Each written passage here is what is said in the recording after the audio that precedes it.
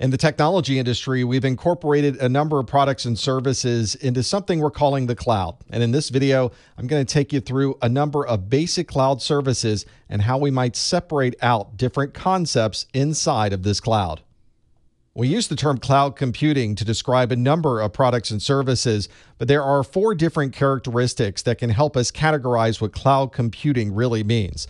The first of these is something called rapid elasticity. This means that we're able to scale up our resources and scale them back down again as needed. This certainly helps when an organization has very cyclical processes. If you are an accounting department, a lot of what you do happens at the beginning and end of the month, and in the middle of the month, you might not need as many resources. So at times of higher use, we would scale up our systems, and when we didn't need as many resources, we would scale back. One of the important characteristics of this rapid elasticity is that your end users are able to scale up and scale back, but the entire process is invisible to them.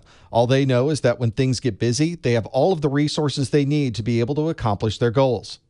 Another incredibly powerful characteristic of cloud computing is that so much of the infrastructure is virtualized, and we're able to allocate different resources whenever we'd like. If we'd like to add new software, if we'd like to build a new server, if we'd like to put a new network in place, we can click a few buttons and instantly those resources are available. It's this type of instant provisioning that really adds amazing flexibility to our cloud computing, and it's one of the reasons that we're able to offer the characteristic of rapid elasticity.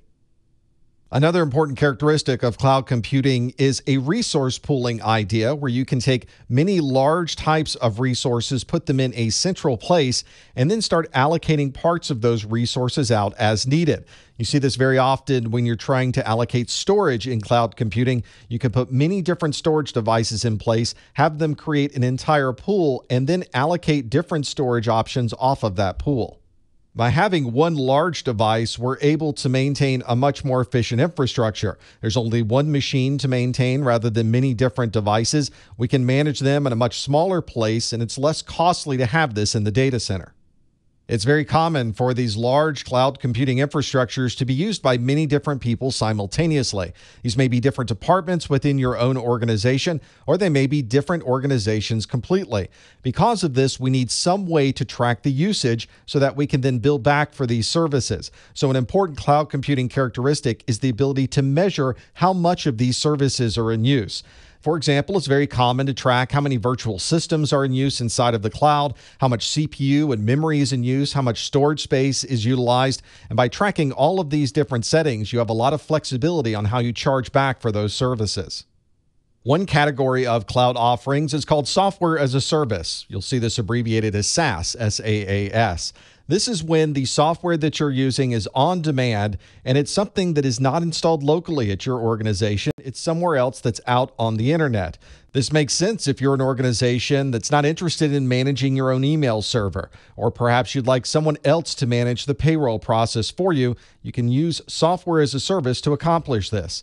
With software as a service, all of this data and information and the application is centralized elsewhere. Everything is in one place and it's located somewhere outside of your organization. A good example of software as a service would be something like Google Mail. Instead of having a mail server that's local, you can simply open a browser and access Google Mail because it is software as a service.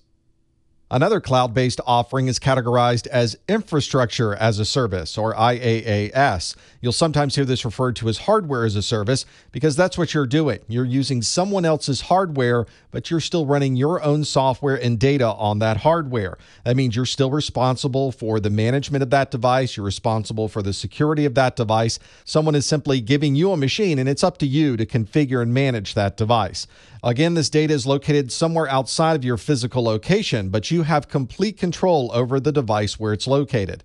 A good example of infrastructure as a service would be web hosting providers, where you can simply pay a certain amount of money every month and you have access to a machine that's located out on the internet.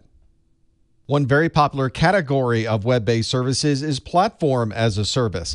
With platform as a service, someone else has already built the infrastructure for you to use. So you don't have to manage any servers. You don't have any software to worry about. You don't have your own IT maintenance team. There's no heating, ventilation, or air conditioning. Someone else is handling the foundational infrastructure, and it's really up to you to build a product on top of that. With platform as a service, someone else is managing the foundational infrastructure. So you don't have an IT team that's keeping track of all of the different servers. You don't have to worry about hiring anybody or maintaining that infrastructure. All you have to do is write the code that will run on top of this platform. Your data is obviously going to live on this platform, so it's very important that that platform provider is giving you trained professionals to be able to manage and protect your data. A good example of platform as a service is Salesforce.com. They provide you with all the building blocks you need to create all of the business services you might be able to use inside of your organization. When we say that something is in the cloud, that doesn't necessarily mean that it's owned or managed by someone else. We could create our own cloud-based services internally within our organization. This is commonly called a private cloud, and it would exist within your own data center.